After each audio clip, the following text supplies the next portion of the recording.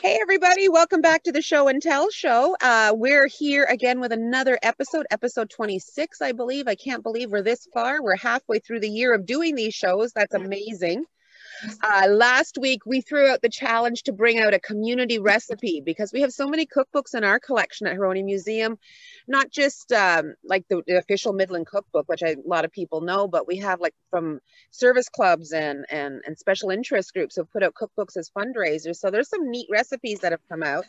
And since we threw out the challenge, Genevieve, we're first. What have we got? I brought home the 1911 edition of the Midland Cookbook, and this was compiled by the Women's Auxiliary at St. Margaret's Roman Catholic Church in order to raise funds for the new church that was going up. That's the church that's there currently. Before there was a smaller brick church on the site. So what I have done is taken a recipe for asparagus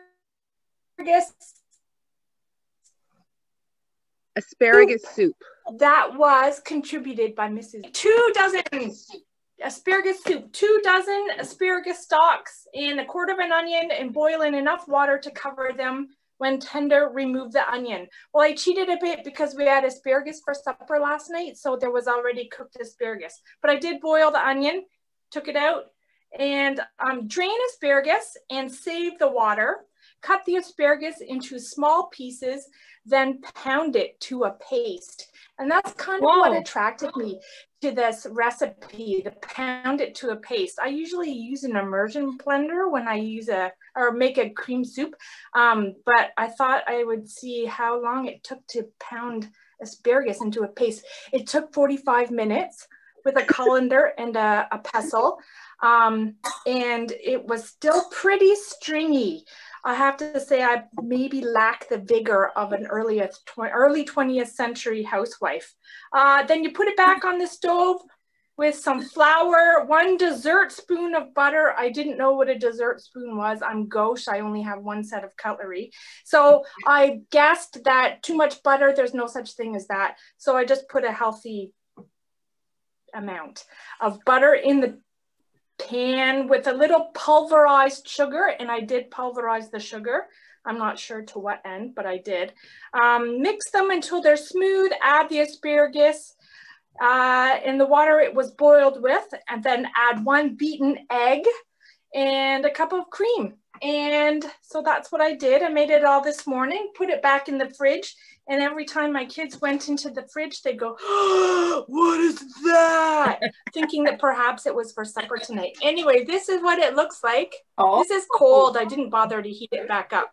It is kind of gross looking, but you know what? It tastes pretty good. The interesting thing is I noted that a lot of the recipes in this cookbook did not call for a lot of salt to be added. And so there's no salt in this. And it's really interesting when you can really, really taste the flavor of the asparagus. It's not the saltiness, I guess, of our food that hits you first. So that's what I made. Thumbs up. Thank you, Mrs. George Chu, for that delightful recipe. Although next time I think I will use the immersion blender because there are a lot of strings left. Awesome, Genevieve. Yeah, asparagus is very fibrous to try it. Yeah. Pound into a paste. Wow. So well, there you go. Stuff. And you ate it. Good for you. It's delicious. I bet it is. It sounds good. I might have to try that. Yeah. What have you got over there at Penetanguishene Centennial Museum? What recipe have you brought for us today? Well, I think that Genevieve has put me to a little bit of shame because mine was not as labor intense as yours. We also have lots of old cookbooks in our collection. However, we chose to go with one that was a little newer. It's a support, it's like a fundraiser for the Métis, Georgian Bay Métis Women's Circle. So, delicious. Yeah, this is a little fundraiser book for them. It's been out a few years, but I understand they do still have some copies, and perhaps if I give you the information on it, you might be able to include it with Absolutely. Do you sell it in your gift store? I know we're not open right now, but are you selling it? No, we bought it from a personal, it was a personal purchase. So yeah. So going through the book, there was so much to choose from. There's so many different recipes. They have desserts, there's soups, there's a section for like kind of like wildlife. There's elk, and there I came across one for squirrel pie. Did you? Well, I thought about it and I thought, you know what? They can outrun me by miles. I don't climb trees. So there's very little chance that I'm going to be making squirrel pie. So I went with instead, but I thought, you know what? If Dale was still here, he'd have me up that tree getting those stars. Yes, he would. I knew Dale. Yep. So instead, I chose to go with one of our sister soups, and I chose a harvest pumpkin soup. Okay. Oh. Yeah. So, like I said, it was nowhere near as labor intense as yours, because this one, very conveniently, you use canned pumpkin. So there was no mashing, no hacking, no chopping, nothing like that. But it's good all the same. And here's, let me see. Can we get it? Oh, there it is. Beautiful looking. Yum. Yeah. It's nice and thick, and it's really good. And being that it's in canned, you can have it any time of the year. You don't have to wait till the fall. So yeah, it's in this little book. And as I said, it's a fundraiser for the ladies. So we'll get the information out there for you. Absolutely. And perhaps you'd like to, it's only $10. So it's a great little buy. Yeah. Does it say who did that recipe in the book? Who donated that recipe? No, they don't for any of their recipes. Okay. They don't give an identifying person. But there's just such a variety in here. Some of them are newer types of recipes, but like I said, there's elk and there's bannock and things like that as well included. So there. That's very, very cool. Yeah, make sure we send the information. We'll put them in our post. That way, Yes. we post for it, that way sure. people know where to get it. And maybe we'll actually just make take a photo or whatever, Jen, and post our asparagus soup too. Yeah, sure. Try pulverizing asparagus in between time. It's a good workout. Can you imagine if these ladies saw our immersion blenders today? Oh my goodness. Or our food processors, which is like my number one tool in the kitchen. I use my food processor almost every day. Yeah, like we are so lucky.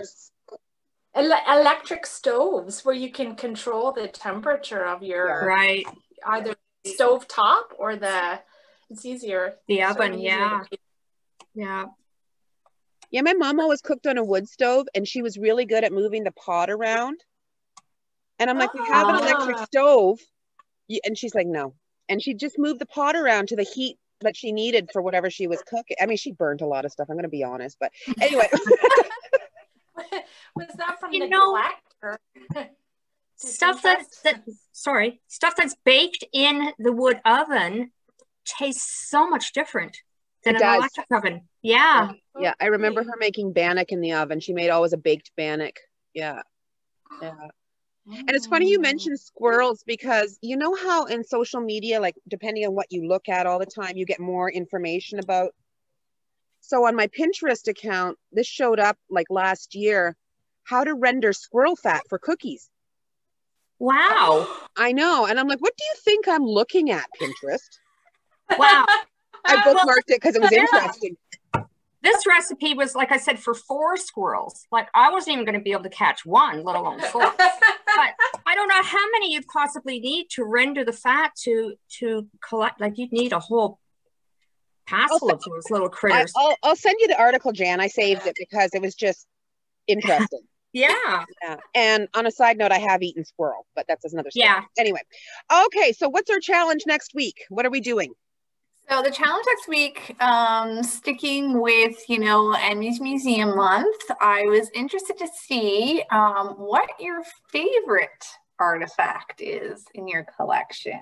Oh. One of your favorite ones. I know we can't have one, so just, but just top 5. What's one of your top 5 favorite artifact you have in your collection. Okay.